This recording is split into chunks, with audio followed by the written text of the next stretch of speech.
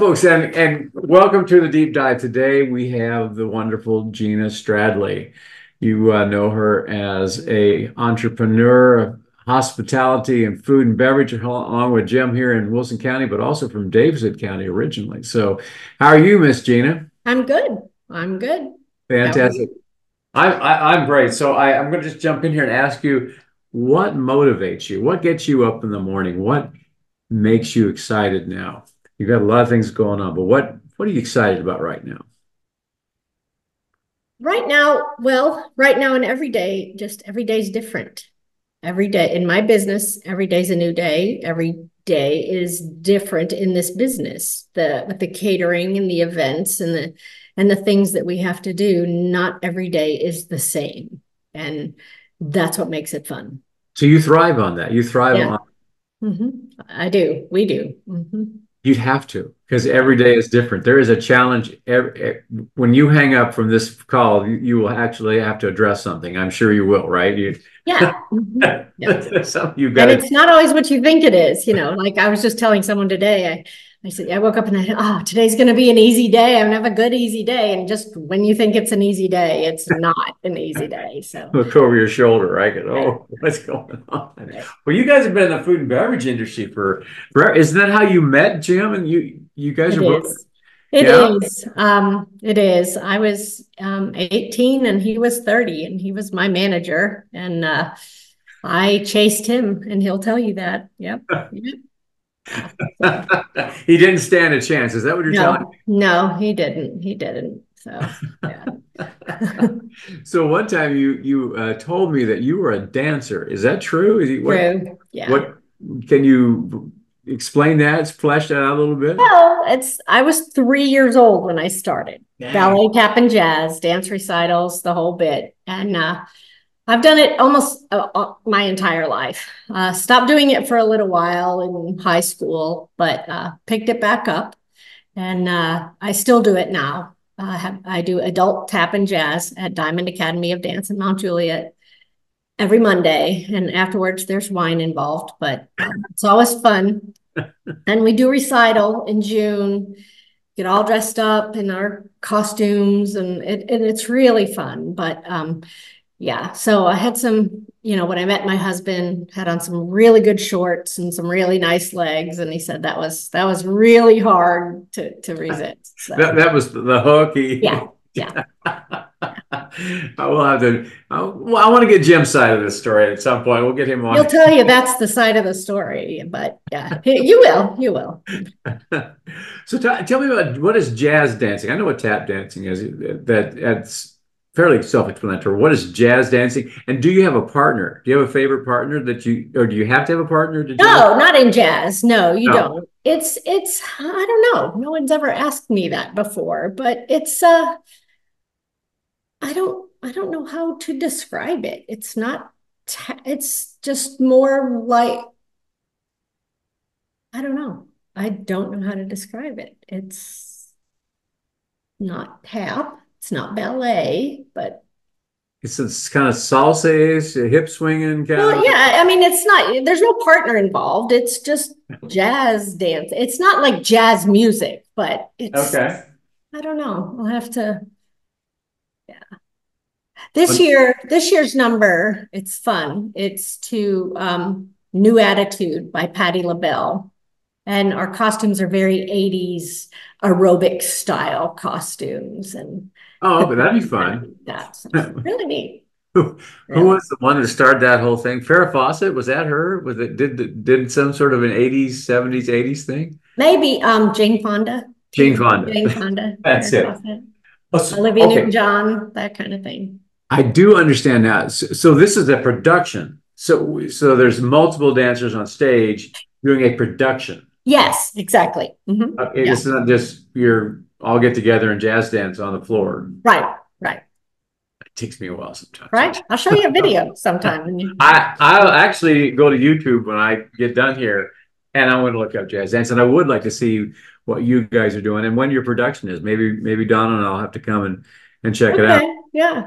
Yeah. That'd be fun. I might see if I can find one and send it to you. The only problem is it's like taken from audience members way off stage. Yeah. And stuff. I think one of our numbers was, and this was really cute. We did 9 to 5 by Dolly Parton, and we had Oh, fun. cases and dresses, and that was really cute. And there's only 4 of us in the class right now, so and we range in age from 35 to above 70. So, Well, that's really good. mhm. I dated a dancer a long time ago. She was in marvelous shape. I mean, she was toned and tight and just, I mean, astonishingly, she had lungs the size of, the Atlantic or something. It was amazing. So that must be one of the advantages then that you are Yeah. healthy. Oh, yeah. And there's a lot of muscle memory involved too. So even when I didn't do it for a little while, when I pick it right back up, it's there. So, and that was something I didn't have to worry about my entire life, was being in shape. I could eat whatever I wanted, whenever I wanted. And it's that kind of thing. Whoa, I know. that's a reward in That was itself. always good. Right. Yeah. So you started, I believe, now help me with this. You started, Jim and you together, you started a restaurant. Your first restaurant was on Music Row, is that right? No, well, actually, No. we started as a catering company. Okay. We both worked for a company called, well, the name of the company I don't really remember, but it was a restaurant company that had a catering company. It was associated with Arthur's and Oh, wow, Walter that goes Grill back. and Arthur's, a high-end Yeah. restaurant. And he started a catering company, and his first catering job was for Princess Anne when she came in for a royal chase, for a horse race. And it ironically, they were talking about doing this horse race, and it was about a year out. Well, no, we had planned our wedding on October 24th, 1987. And we planned it a year out. And 6 months into it, Jim's working with Walter, and they get together and they have this visions of grandeur, and they're going to do this horse race, and Crown Royal's going to underwrite it, and they're going to get Princess Anne to come in and do this race. And they're going to do it on October 24th, 1987, or the 23rd or something, the day before. And Jim's like, no way, no way is this going to happen. Well, sure enough. So he's had to work this whole thing for days before the wedding, and did this whole race, and the princess came in and stuff. And then, 4 or 5 days of this massive production of catering, first catering job they ever did. And then he got me the next day, went to the rehearsal and got married the next day. So then we had to follow that with that. Then we ended up going out on our own, started our own company. In the first year, we had a business, a baby, and bought a house. We just went out and did it all at the same time. And That's ambitious. that was 2 years after that. And just been going strong ever since. And had a pretty strong catering company. We catered at Vanderbilt Stadium Club for all the games. That was one of our first contracts. The Broadway Dinner Train was one of our first They contracts. still do that? Do they still have the Broadway dinner train? No, I don't think so. Oh, that was fun. But and then catering, it didn't get so hard, but it was hard to keep employees. So having a restaurant helped to keep employees. So that we ended up starting this small little restaurant off Massman Drive called Around the Corner. And it was just this diner little thing, but it helped us keep staff. And it was inside this massive warehouse that housed the Nashville Seafood Company. And then like a month later, they went out of business. So we were this tiny little place in this massive warehouse, and we were catering out of that and have this. And then we started acquiring food service contracts, like at the Athletic Club in Maryland Farms in Brentwood. And we did their banquet rooms and stuff, and then Ravenwood and things like that. And then we got into freestanding restaurants, one of them being Sammy B's on Music Row when we started that. And other ones, there was one in Hendersonville. And in the meantime, we're still doing servicing the clubs and stuff. And at one point, we had upwards of 200 employees. Wow. Yeah.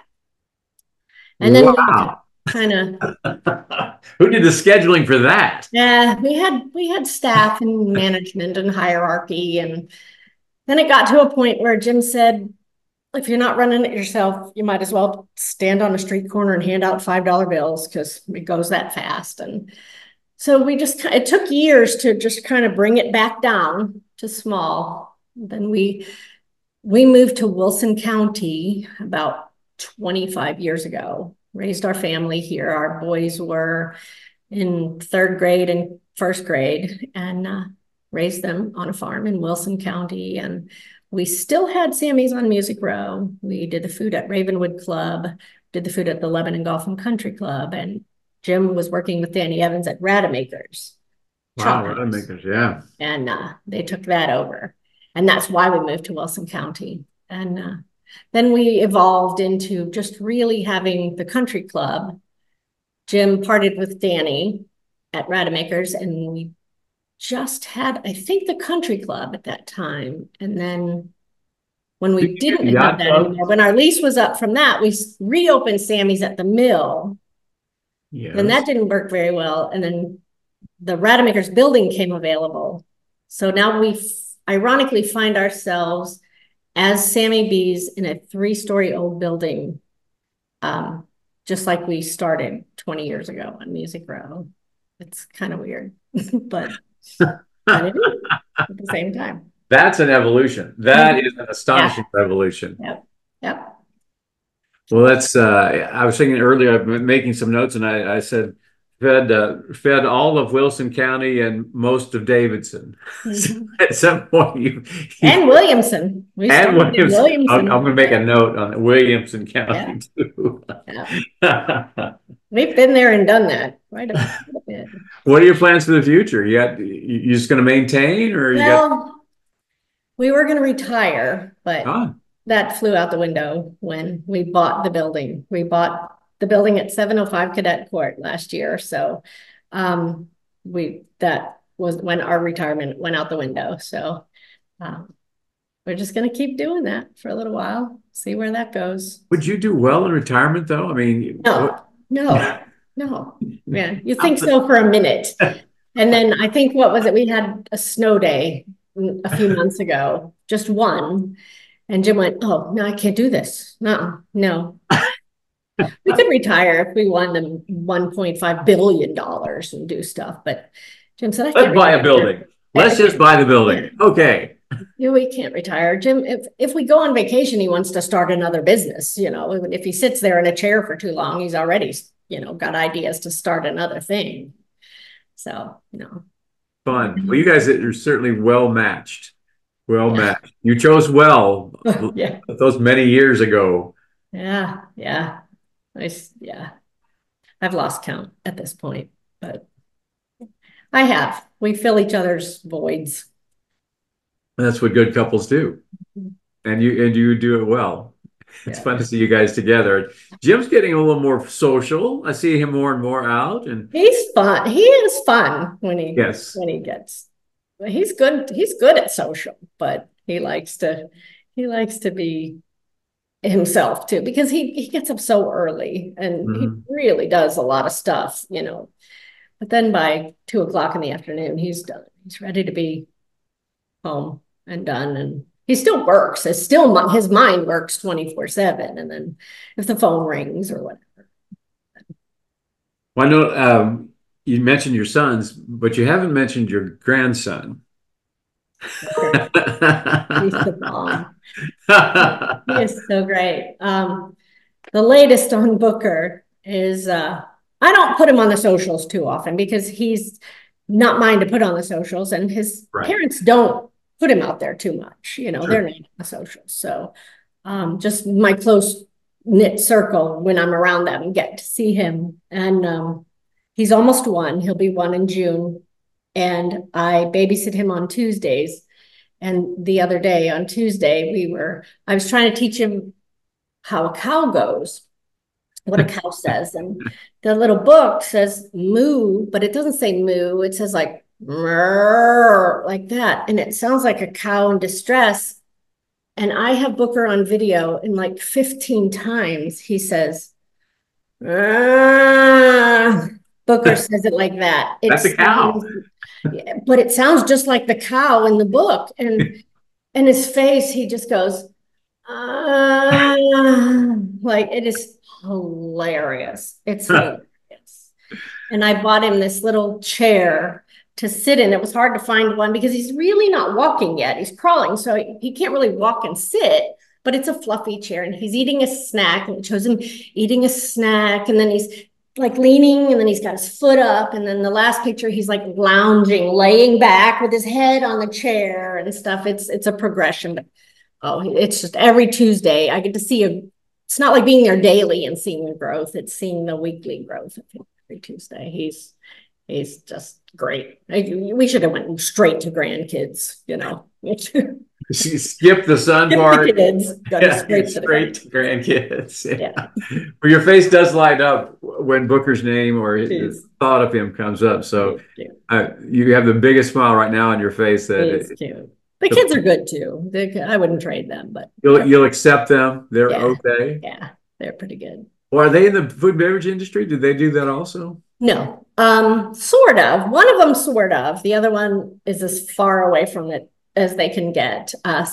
Booker's dad, Sam, is the youngest. He is 32, and he is in the medical industry. He does medical research. His degree is in research, sort of. He's got his master's degree from Johns Hopkins in regulatory science, and he works from his bedroom with a team of people that the best way to say it, he works for a large pharmaceutical company, but they develop ways to help hospitals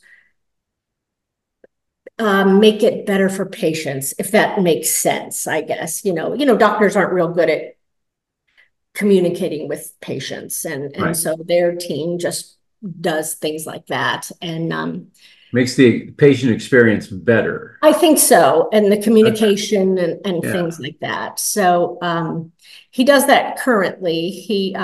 He's published in 2 medical journals. He worked 3 or 4 years with a cardiologist, Wow. Dr. Weiss, at Johns Hopkins, and so just about as far away from the food industry as you can be. He worked for us for a very long time in it, but now he does that. And Reese, our oldest son, he is 3 years older than Sam. He is a DJ downtown Nashville, and he DJs dance music at Friends in Low Places, Garth's place, and at Whiskey Row, Dirk Bentley's place.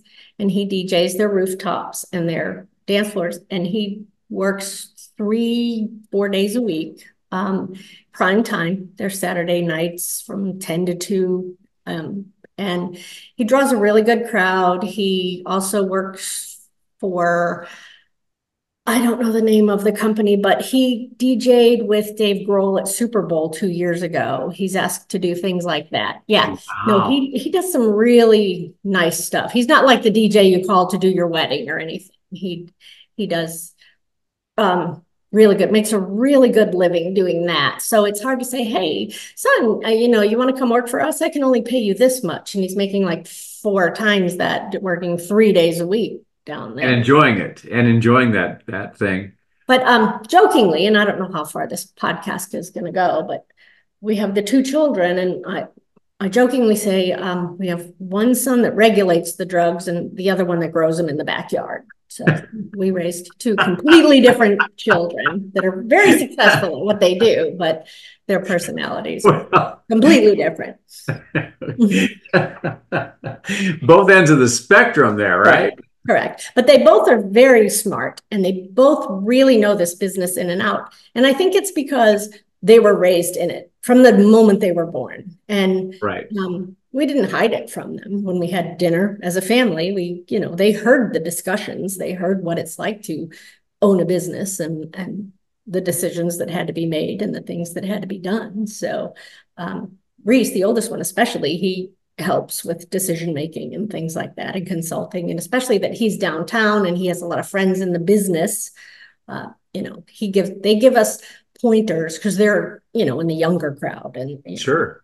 and Well, so they're down there where all the new things are happening. The Mhm. trends are happening. The neat, the now people, the in the know people are, and Right. and you benefit from that direct link to Right. that social environment that, well, pretty much that was you though at one point, right? You were Yeah. the in crowd It downtown. would be fun. It would, we look at Nashville now and think, oh gosh, 10 Wow. years ago, it was nothing like that. And I couldn't do it now, but Yeah, I you could do it if I were younger. That would be fun for a while. But you know what Reese does now, and he's not that young anymore, but he goes in, parks, goes up, does his job, goes back down, gets in his car and leaves. He doesn't really stay and part. I close think the he's place getting a little down. tired of, you know, the hours, you know. He's living in Lebanon right now, so the drive home at 4 in the morning is just like, oh, but it's hard to pass up that money. It would be. It would be. Yeah. Yeah. But it is a young man's game in my mind. I was in food and beverage for a long time myself when I came to town, and yeah, it's so far back that the only business on Second Avenue at one time was an oyster bar that two gay chicks had, and it was Mhm. perfect for all the food and beverage people because we all get off and we'd all end up down there having a great time. And it was the only game in town, that was the cool place to go. And then now you go down there and it's mind-boggling. And It's it changes insane. every day, Gina. Every day there's Mhm. a new restaurant down there. I It's can get to insane. them before they close sometimes, you know. It's insane. What's funny is sometimes to see the new things that are in, and they're things that we did 30 years ago. Like, oh, that's the new thing, huh? That's we What would did that that. be? What are you I talking don't recall off the top of my head, but some things that about? were like, Yeah, oh like, yeah, okay, yeah, yeah, that hey, was they got this new thing that, yeah. well, that's not new. We did that 30 We did that years. before you were born, son. Just Yeah. gonna say it. Before you were born. We Like were my kids know, but just it's funny. It's just kind of funny. you did bring up the knowledge absorption of your children. And my daughter Isabella has listened to Don and I talk business since the day she was born. That's what happens because you need to talk about your business, right? Mhm. And so once in a while she'll speak up and we'll go like, you've been you've been listening. Mhm. So it comes as a surprise almost. I think she could run a business, Yeah. right? And understand the multitude of issues that you face every day. And Well, it's funny, not even only in business, but just in life and the way you conduct your life reminds me of one thing that my son, and they were right just fresh in college or right out of high school, and he and his girlfriend they had to go to a wedding, and his girlfriend is the one that told me this. She was trying on dresses, and he said, no, so and so, this is not a dress you pull over your head. This is a dress that zips up in the back. And I was like, this came from my son. Where did you even? He's yeah, absolutely correct in that. right. But I thought, No, this is wow, not, that no. that's a great description of the kind of dress she needed for that event. But I was like, oh my gosh, I'm thinking Gina said that once or twice. And he picked up on it. this is, I went, that's perfect.